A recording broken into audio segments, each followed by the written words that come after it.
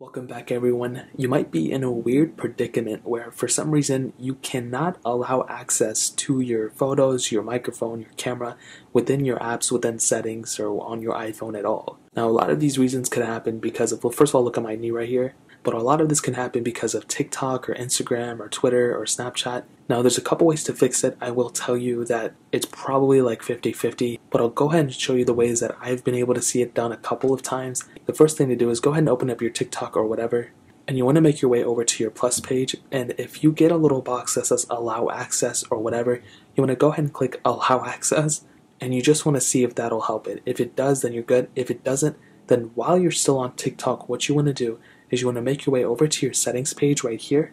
You'll probably come to this page. You want to scroll all the way down to wherever it says the app that you want. So for example, we'll go into TikTok. Now here you do see that I have that camera access little tab. Now you may have triggered something that when you went into TikTok, and if you still can't see it, you may be asked to come into this page. So if you're here, most probably you still see that camera icon, and all you need to do is go ahead and flip that open. Now just in case you don't see it, or if you don't see camera, you don't see microphone or photos, what you want to do, and this is very important, this can work for any app, whether you're on Snapchat or whatever, you want to hop out of here, you want to scroll up into your privacy settings. So while you're scrolling up wherever it is, so right here, here's the privacy settings, you want to go ahead and tap on this. Now here you'll get a ton of different options, okay?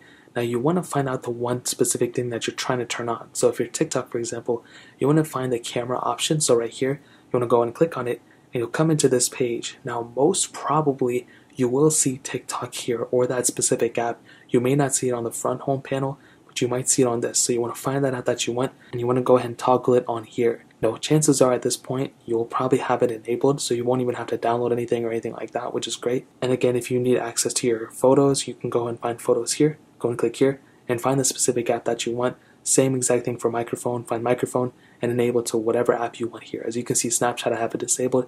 If I want it enabled, I can go and tap it on there. Now, if that doesn't work, or if you can't seem to find the apps here either, you might have to go ahead and update your specific iPhone. Maybe there was some issue with your specific software, so you'll have to go download the update. So you want to go and click on General, you want to click on Software Update here, and most probably you will probably find the update for it, or an update for your iPhone. As you can see, I do have an update for it, so I'll go ahead and click Download and Install, and that'll go ahead and start installing this specific update as well. So at this point, all I would have to do is hop out and just, try the same exact process. Go into that specific app, go into TikTok, go into Snapchat, whichever app I need, and try to see if I'm able to go ahead and allow access that way. Now, if you are still not able to see those specific settings within your settings panel, you might have to go ahead and update those specific apps.